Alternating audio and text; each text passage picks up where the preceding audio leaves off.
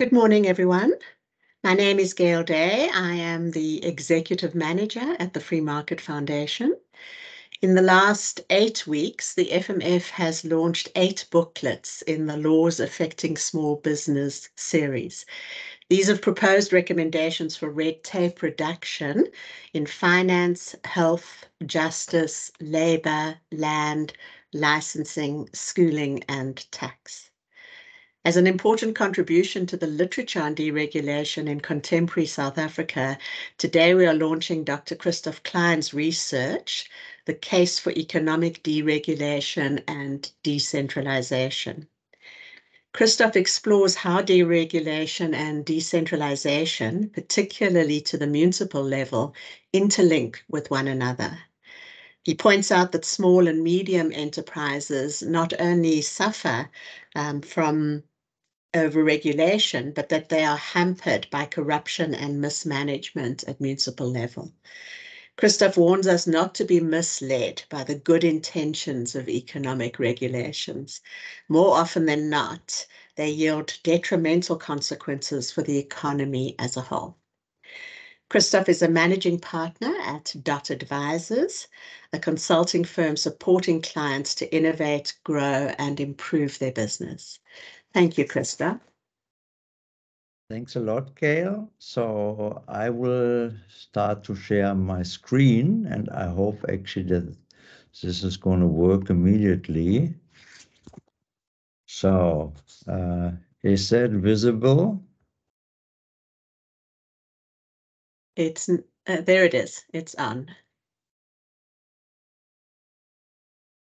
All right, perfect. So it's also an impact assessment of government regulation, and generally this is a more of a theoretical contribution on what SMEs are and how do they distinguish maybe from bigger enterprises, and yes, how actually what can be done to make their life maybe a little bit easier, or for that matter, is there actually anything you should do particularly for SMEs, or does it apply to the entire economy when we talk about a deregulation and decentralization? So if you look at the study that will be published today on Free Market Foundation's homepage, it is structured as follows. There's, first of all, as always, an introduction where exactly that is being done. Then we talk a little bit about the regulation and institutional performance in South Africa specifically, and followed by, what are SMEs actually, and how do you regulate, particularly for SMEs? We have a few case studies. We have then policy recommendations for deregulation, and have a few concluding remarks on actually in terms of the study. And what I found while I was doing my research is that philosopher Lao Tzu, Chinese Taoist philosopher, what he said is actually to attain knowledge, add things every day, and to attain wisdom, remove things every day. So there's a little bit of the, let's say, principle that underlines actually the research. So I will try to limit actually my talking very much and more have an open discussion thereafter. So there are quite a few slides, so don't be bothered actually if I skip them through a little bit faster. Also, this presentation can be shared, obviously. So, number one. So this study is concerned with small and medium enterprises, and the question whether specific promotion of SMEs is actually supported by theoretical empirical evidence, that they have suffered particularly over the last 10 to 15 years. So when I ask this question, that means, have they suffered more as compared to, let's say, the bigger enterprises? And one of the most important points is actually that many large enterprises must also be understood actually as an agglomeration of many SMEs under one roof. If you have a look at local, let's say, spa branches or retail shops of the large mobile carriers, yeah, they are under one legal umbrella, but they are still SMEs in terms of the specific entity. And if they don't perform, if they don't make a profit, they're going to be closed down. And this is always on a municipal level.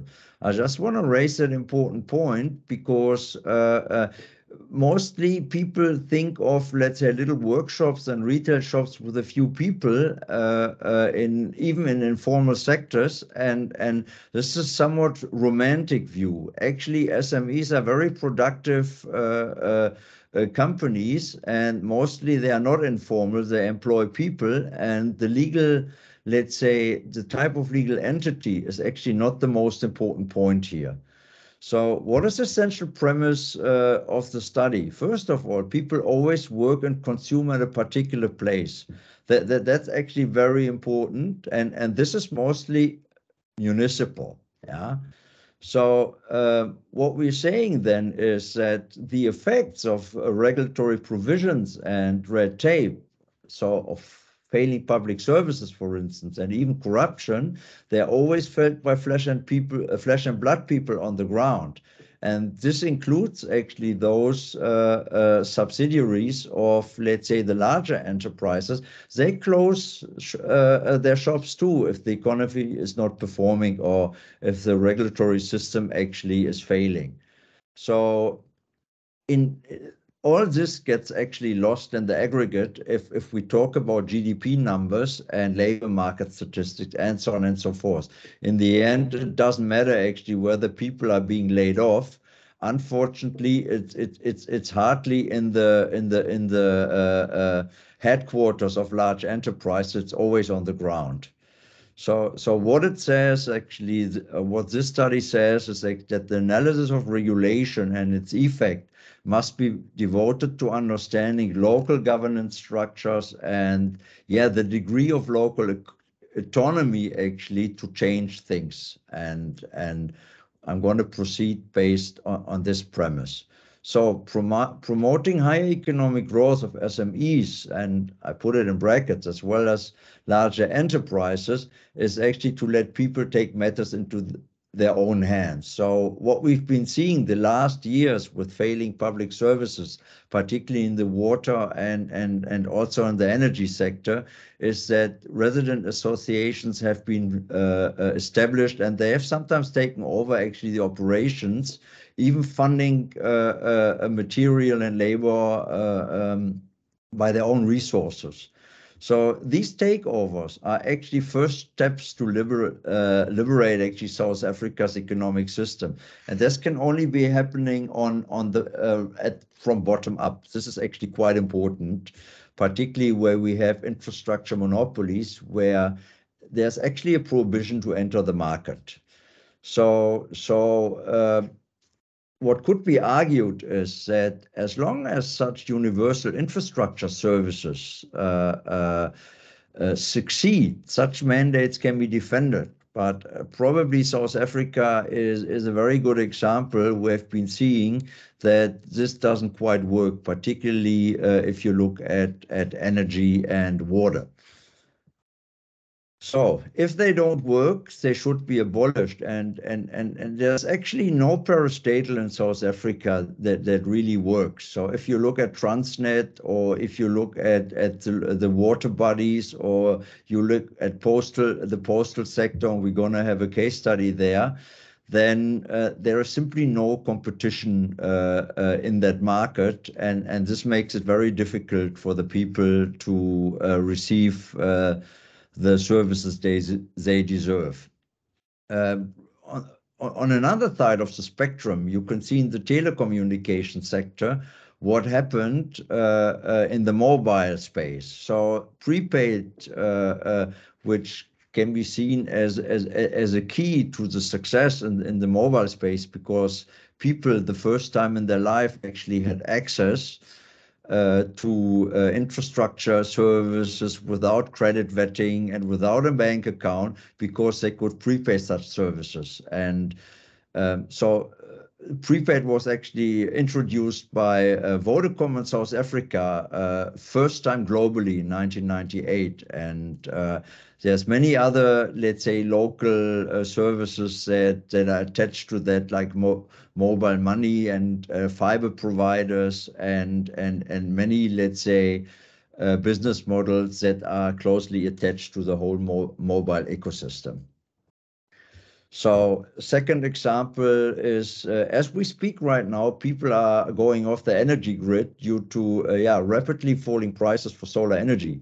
So this is also a very good example where slowly but surely people or enterprises can substitute, certainly in the generation area, ESCOM services. So obviously, regulation or deregulation for that matter has to pave the way to be able to do that. And mostly this happens, unfortunately, only if there is massive failure of public services. So this was a little bit of an overview of, let's say, particular examples to set the scene. And we're now going to discuss about regulation and institutional performance, particularly in South Africa.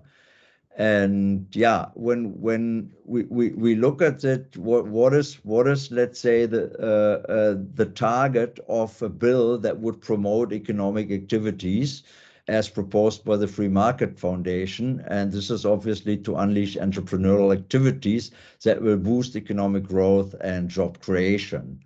So as opposed to that, the role of the state is you could say is to protect people actually from Adam Smith's invisible hand. So mostly what it says is that obviously there's always greed and reckless profiteering, and people also need protections and against externalities and and as long as this works, actually there is a case for public regulation to protect citizens, but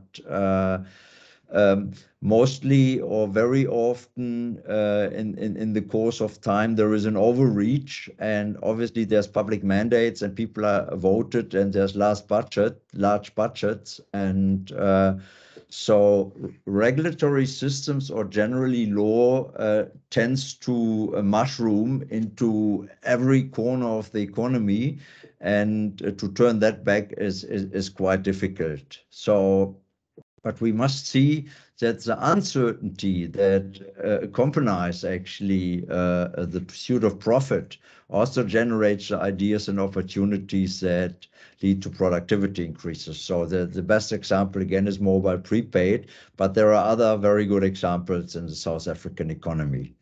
So what is government regulation?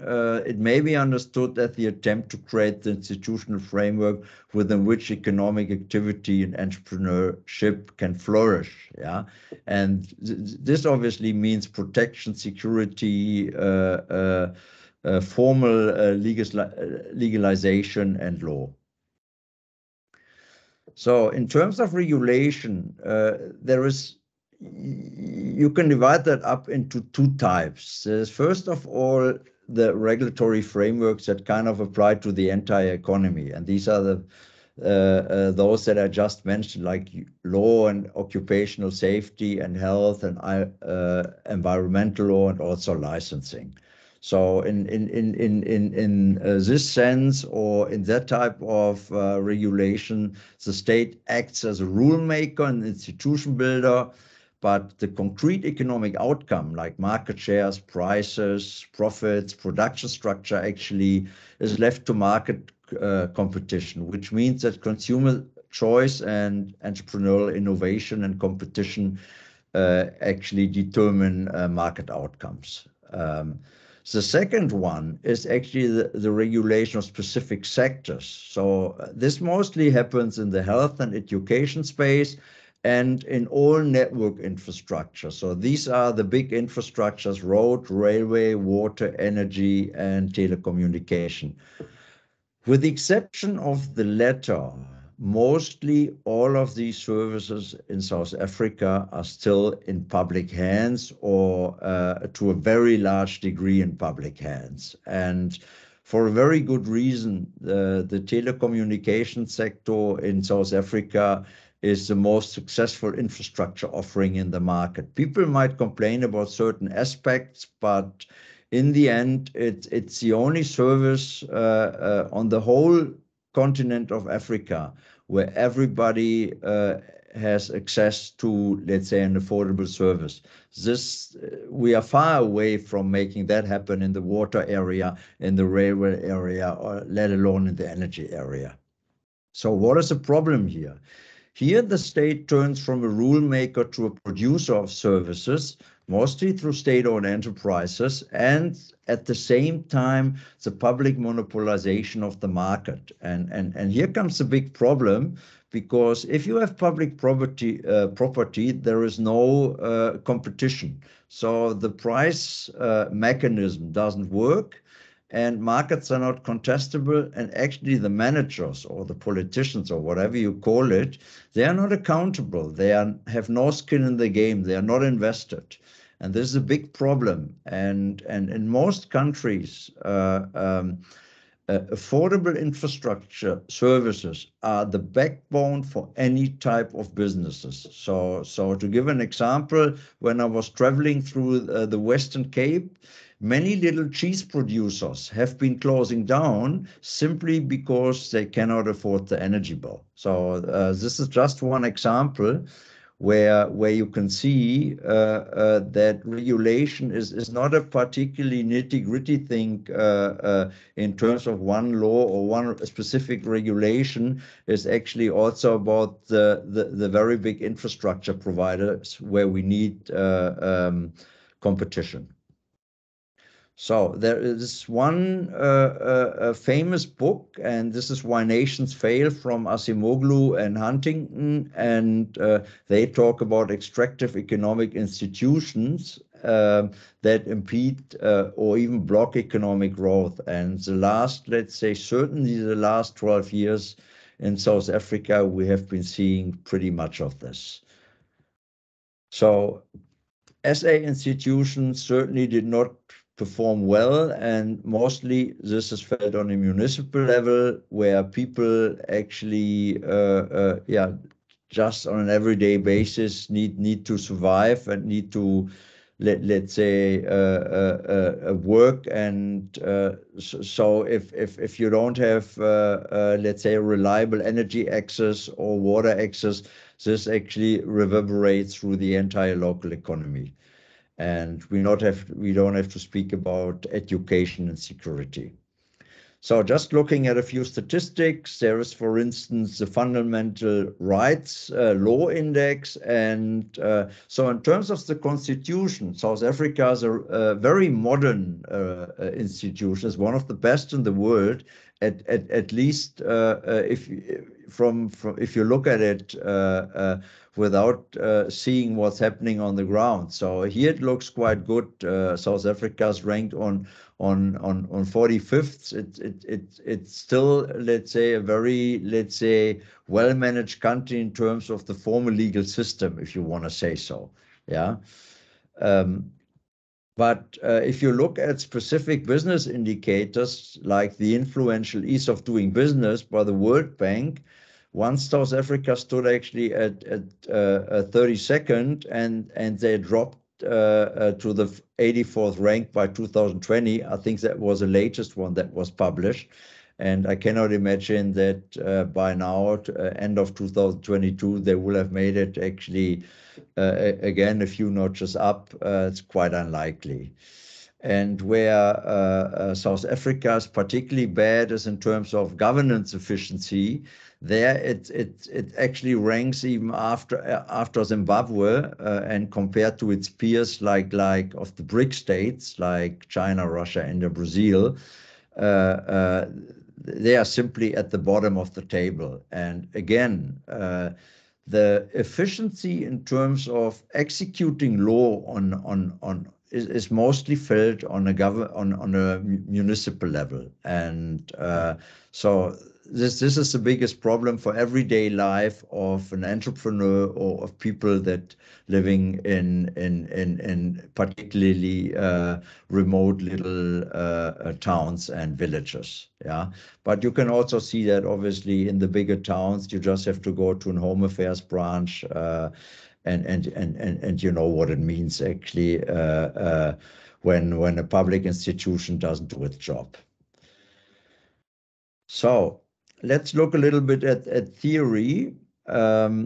So as Gail has introduced today's session, she was saying that I'm arguing pretty much from the perspective of achieving a subnational tax autonomy. So it means actually that the decision making about the important services of everyday life should be as much as possible on the local government level or on the local citizen levels. And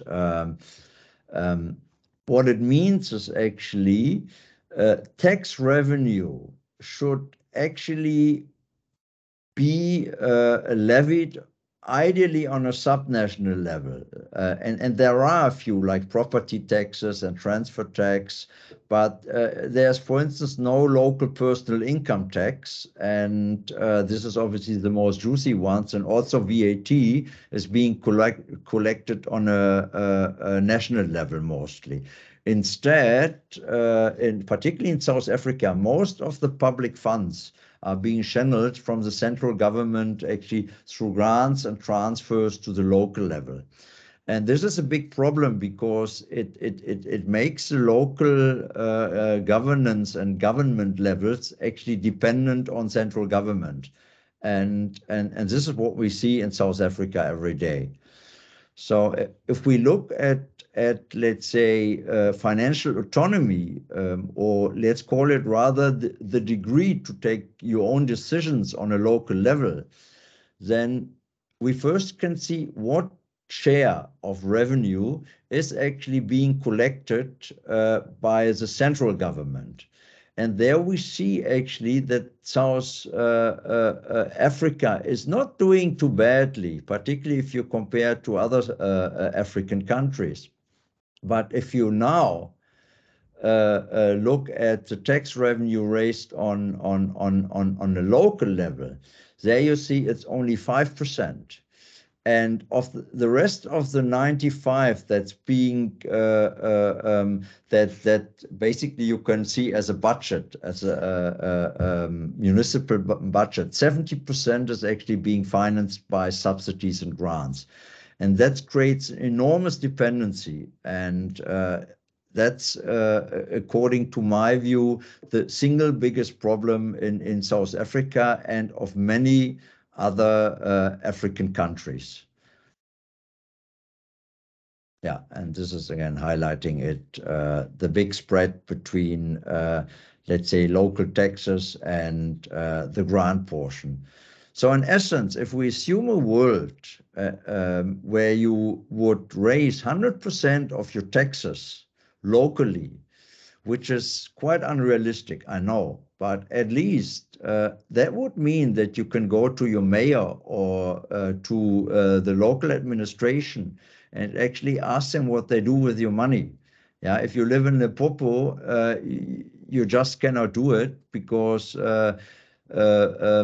the resources are being allocated by quite complex schemes, and there's essentially no accountability on a wider economic level. So there's no a connection between the taxes you pay on a local level, you know, that's where your productive efforts take place, and the income that the state realizes based on that productivity.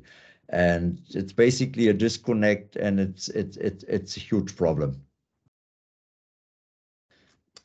I have a little comment here, the history of industrial development in Europe. Back in the 18th and 19th century, there were actually no central government taxes. Most people have forgotten that now because everybody is so used to, let's say, the government having the major share of the tax bill. Effectively, the princes and kings, they had to beg if they wanted to launch a war in the 18th century and 17th century because all taxes were collected on a municipal level. There was no other way, yeah, and also because of the banking system at that point in time. So I have to have a quick look on the, yeah, I think I have like 10 minutes more roughly. So I'm going to speed up a little bit. So there's a little, here is a definition.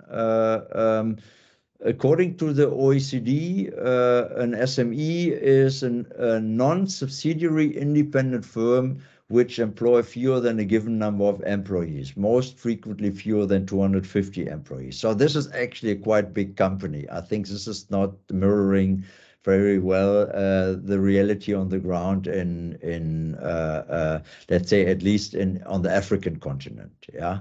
But still, these make up 99% of all enterprise in the European Union, for instance. Yeah, and so then SMEs are estimated to account for 60 to 70% of all employment across OECD countries. So they have a very significant share.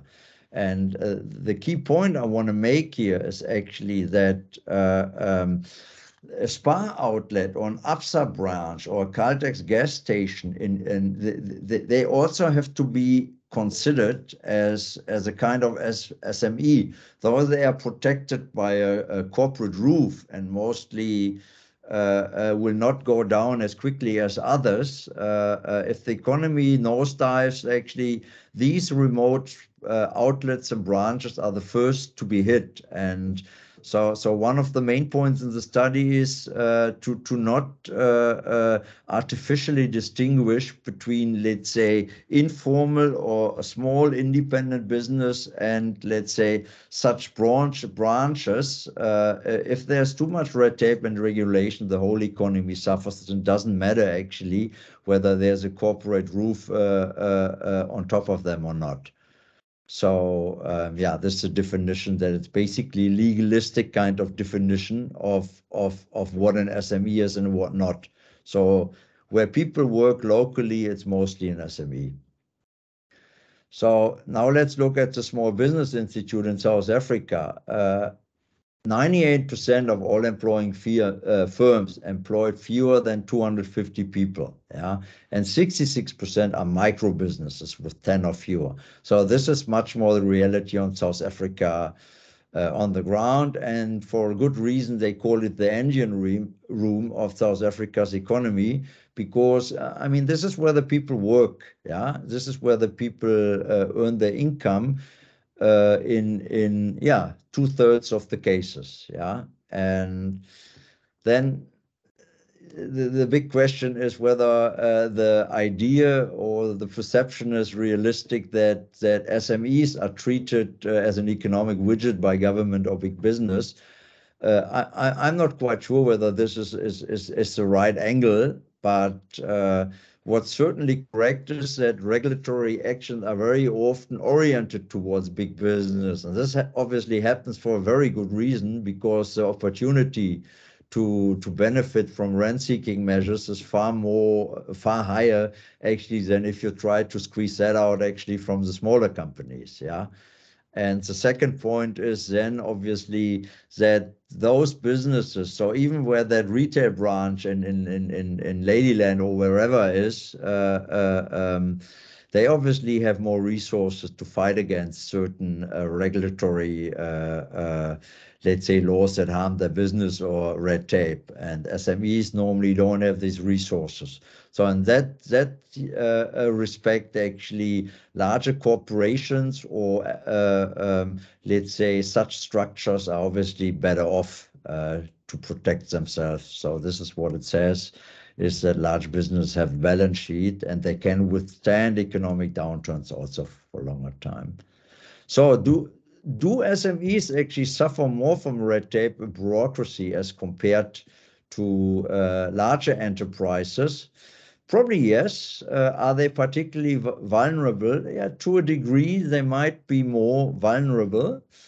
And so what does it mean in the greater scheme of things? So regulation always imposes costs on the economy, and the idea obviously is that the benefits of such regulation outweigh the costs of administering it.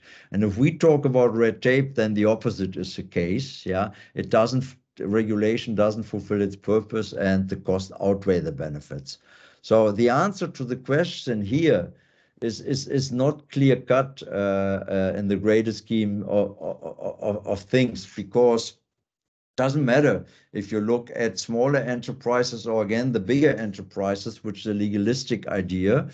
Economic damage caused by red tape reverberates actually to the entire economic or the wider economic system, and everybody suffers. So this is why my focus is always on the infrastructure providers, and these are mostly SOEs, so parastatals, without competition, with a certain degree of graft and inefficiency and bad governance systems. And so and these let's say failures particularly happen on a local level, because the power of the people let's say in remote cities is actually very limited. So in Joburg or maybe in Pretoria, if there is a certain degree of service that in many other, let's say, parts of the country is not being upheld.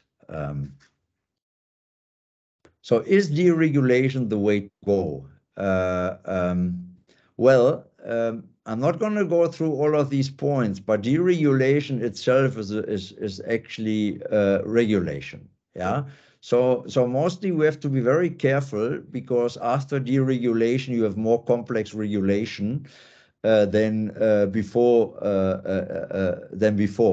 And I just would ask you to go into the study and see what actually deregulatory action could mean. And I've established here the example of a liquor license, and it's extremely complex. And instead of actually fine-tuning regulation or deregulation, it's very often the better way to repeal certain laws altogether.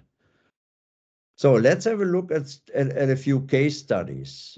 First of all, and I'm not going to go into the detail, I again refer to the case study.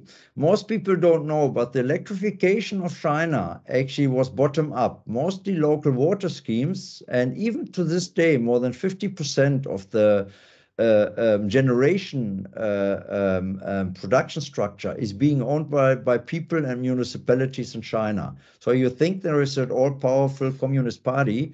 That's actually a myth. And without that kind of electrification in China, and towards the end of the 70s and beginning of the 80s, China wouldn't be where we have it right now. South Africa went the other way, complete centralization through ESCOM, and it actually has been, how would you say, it has been worsening from year to year. And we all live in this country and we know what it means. Another great example is the South African Post Office. So as per law, they have the right to provide delivery services for all letters, postcards, and so on below 1 kilogram. And they have been failing, as we all know, and a very big industry has been emerging that deliver all of these smaller packages. And now there is actually a law battle between ICASA and Postnet, who is actually one of the successful private providers that actually simply wants to execute the existing law. And that would basically mean that the entire postal sector would go down. So this is, let's say, has been mid-2021. I don't know where this legal battle stands right now. I must check. So far, actually, Postnet is still operating, and I guess if Sapo will get his right back according to the regulation. Probably those providers will invent something that will shift actually each of the packets above the 1 kilogram threshold. Yeah. So what ICASA spokesperson Maleka, in a letter to the editor of Business Day, said, ICASA's mandate is to implement what the law requires. We are doing exactly that. So this is a very good example of let's say meaningless and actually absurd understanding of law and regulation. Another very good example is Burger King.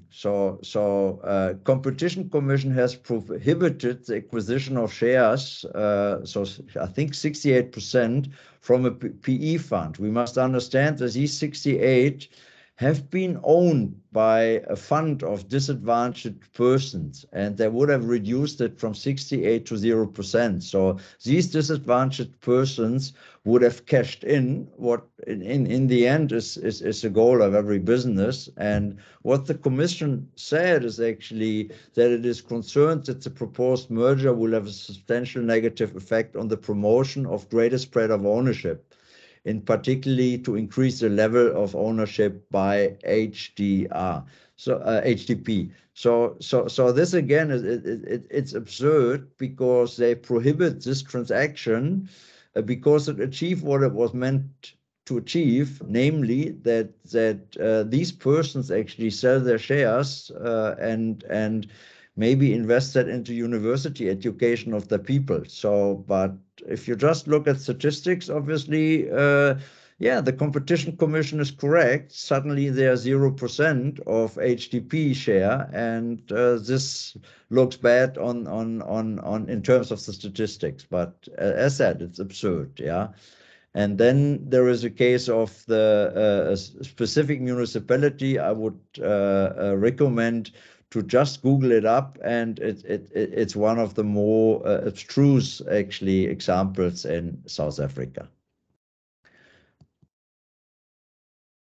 So what are policy recommendations for deregulation? And I think I must speed up. It's 10:41. I want to not go longer than 10:45. So there is essentially four principles of what I call citizen-oriented and market-based regulation. And the first principle is that the domain over all registration and licensing procedures should strictly sit with local municipal councils.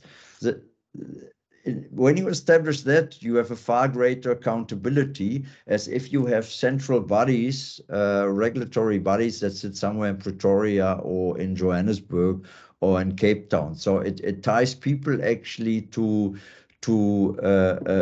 let's say flesh and blood political or administrative people in the local councils, and that's quite important that you can go somewhere. That is an inherent or implicit accountability mechanism, and all centralized regulation violates that. So the next principle is that all trade licenses should be repealed, and I'm talking about those trade licenses that are along geographical or industry-specific levels. So in the mobile space, for instance, you have these national mobile licenses. It's actually very harmful to the market because in many areas of the country, you don't have 4G or proper broadband services. And because these frequency licenses are national, nobody's allowed to enter, irrespective of a certain degree of service that exists in certain areas of the country. So this is one example. A third one is that public certificates and the practical execution of certification should be allowed to be carried out by competing private players. And the fourth one, I don't want to go into the detail, is that you must be able to get those documents from alternative providers. That can be regulated, but you must not be forced or should not be forced to simply go to that one organization, which is called, for instance, National Home Affairs, and where you stand actually from 8 o'clock in the morning to 5, and just when you are about to enter, actually they close down the office, because business hours are only until 5 o'clock. So there's good examples in South Africa where you actually have liberal markets and where deregulation has succeeded. So South Africa's agricultural sector is world class. It's one of the best in the world. Uber was a boon to South Africa beforehand. We all know that it was rather, let's say, unpleasant to jump off one of these old Mercs. Mobile telecommunication, I've talked about it, and not so much in South Africa, but mobile money schemes like M-Pesa in Kenya, they actually have made up for absent retail banking in those countries. So what can be done? And then I'm basically through. Very good. What I like a lot is local service delivery protests, and if possible, tax withholding, because this is actually when power is threatened most. So takeovers of certain infrastructures. So that is increasingly happening.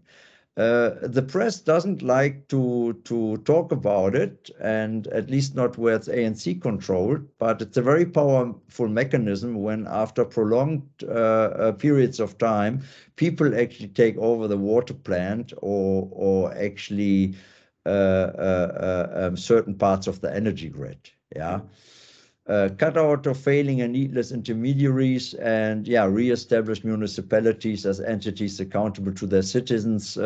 This is a more general ask, actually, and this will take a long time. Finally, there is an idea of special economic zones and industrial development zones. So on the Western Cape, this has succeeded. I'm rather skeptical because to create a special economic zone means regulation. So you regulate a special economic zone where you deregulate things that you don't want to deregulate in other parts of the economy. So I'm a bit skeptical, and in many, let's say, parts of the world, this hasn't worked. There's shining examples like whatever, Hong Kong and also Shanghai, which has a status of a particular economic zone, but these cannot be easily replicated.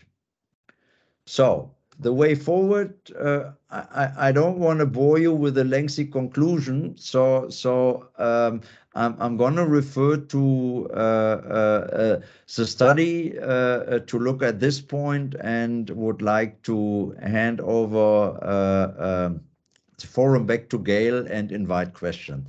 Thank you. Thanks a lot for your attention, and hopefully we have a little discussion. Thank you so much, Christoph. We really appreciate the time that you've spent with us.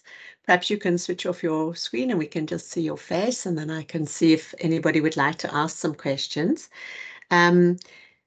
Just before I move on to anybody who might have their hand up, if you want to speak, please just pop your hand up and unmute yourself, or you can type in. Christoph, maybe you can leave your face, but not your slides. That'll be great. Okay. Yeah, thank you. I have to. I just wanted to make a comment perhaps before we move on to anybody else. I think it's interesting the point you made, and it's an obvious point, that the entire economy really suffers under excess regulation. So it's not only small business, there's an impact on the entire economy. And I must say, when we were looking at revisiting our laws affecting small business series, it was clear to us that our first choice would be simply a removal of bad law, a deregulation for everybody. And our second choice would be an exemption of small business from bad law. But I do think it's important to note that the entire economy suffers, and to some extent this taps into your special economic zone comment. I've never understood why, if you understand that a lower tax delivers growth, why don't you just introduce a lower tax, countrywide? Why does it have to be in a particular zone? Anyway, that's me holding the floor for a moment. Perhaps we can see if anybody else would like to ask a question. I see Zakes has his hand up. Zakes, if you'll just unmute yourself. Welcome. Greetings. Christoph, you mentioned I think the competition, at the very least, having public entities have competition in what are considered usually public services like water, energy, and things like that. And the biggest opposition, at the very least, that a proponent of an idea like that faces is the public benefit argument of services like that, whereby you have the argument that should water be fully privatized, then allowances like currently with most water boards in South Africa that give a certain amount of liters freely to people, and the same thing with electricity too. So what would be your response to a critique like that? Yeah. So from the face of it, in pure theoretical terms, there's no way, even as a hardcore libertarian, to prove that a public enterprise will fail. So it's simply, there is no, let's say, way of doing that. It's more a matter of logic, yeah, that you know, the benefit of doubt that people take their destiny into their own hands and are more productive than people with if they inject their own equity, as opposed to people that simply work on public funds. This is a logical matter, and there are very good empirical ways or empirical examples to show what happens if you, let's say, let's say, a public sector. Let's think of the public telecommunication or fixed line telecommunication. It has been said that you cannot privatize fixed line telecommunication because it's a natural monopoly. So the result was that on the entire continent of South Africa, you had a penetration level, excluding South Africa, by the way, 0.1% of the population. So essentially, very few businesses and the public sector, they had fixed line. And there's not one actually fixed line operator that ever made a profit actually in the public space. So that's because there were no expectations when mobile was introduced. Everybody was thinking, well, the postpaid scheme, $100 a month with credit vetting and a bank account and a very good job and salary slip. They gave the license away for nothing because nobody had the expectation that it could ever succeed. And then Vodacom came with prepaid, and literally overnight, you expanded the addressable market from, let's say, a few 100,000 of rich people that would go for €100 postpaid to like billions of people worldwide. So the thing is, if you deregulate, if you release a market to or a sector to competition, you cannot foresee what's going to happen. But if you strangle it, it won't happen. And this is probably if you don't, let's say, talk about empirical examples, then you will have a hard time actually to argue with a proponent of public monopolies, because he will always say actually that there is a public interest and we must make sure that everybody gets affordable services and so on and so forth. But unfortunately, South Africa is a very good example that it doesn't work. We see in which states the parastatals are. Eskom is the single largest debtor on the whole continent and makes up a huge chunk of government debt. And government debt is going to even take over now, whatever, 20-30% of Eskom's debt. So this is a very long answer to your question. Thank you. I appreciate it. It's a good answer. Thank you, Christoph. Are there perhaps any other questions? You're obviously free to ask them. Just perhaps pop your hand up and unmute yourself, or otherwise you can type something into the chat.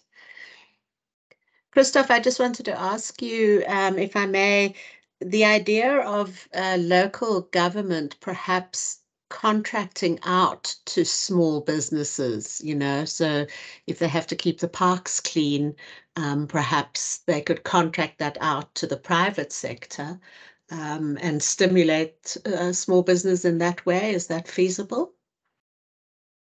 It is feasible, and I think they are doing that. The point is, if there is no budget accountability, it will not work. We all know who's going to contract whom, yeah, and this opens the door actually to corruption, yeah. So as long as there are public, let's say, public officials employed by the state, and there is no budget autonomy in these municipalities, then the funds will come from the central government. This is what I just meant with the grants and the subsidies. And yes, it mostly those minor services are being outsourced already, because the state also cannot afford many things, and they don't have their own gardening company, and they don't own their cleaning companies.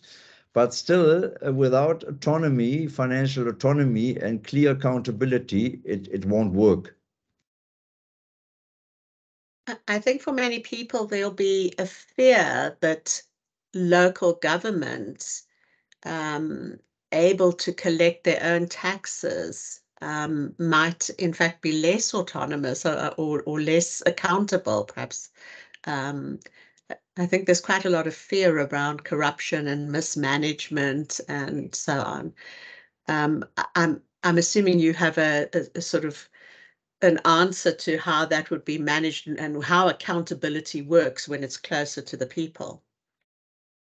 Yeah, if governments cannot be local governments or municipalities cannot be bailed out by, let's say, federal government, so in Joburg, or even by provinces, then actually there's nobody where they can hide behind. Yeah. So this is the essential argument, is that it might not work in the first or second year, but if I know that only the mayor and the people are responsible for certain services, and that on the let's say kind of these people are voted on a local level too. So I would vote them. They are not being seconded by ANC, let's say, national level. So it's basically I nominate those people, and this is obviously a very important prerequisite to make it work. You can only have accountability if you can dismiss these people also, yeah? Thank you, Christoph. Are there any other questions? I see Zakes is cheering. Yeah. Thank you, Zakes. It seems that we don't have any other questions. So I'd just like to say thank you again to you, Christoph, for not only giving your time today, but for drafting this really important addition to the discussion around deregulation. And we will certainly be sharing that very widely in the future. And then thank you to everybody who joined us today. Really appreciate you being here. Thanks a lot, Gail. I really appreciate it. Thanks a lot. All right. Bye-bye. Bye-bye.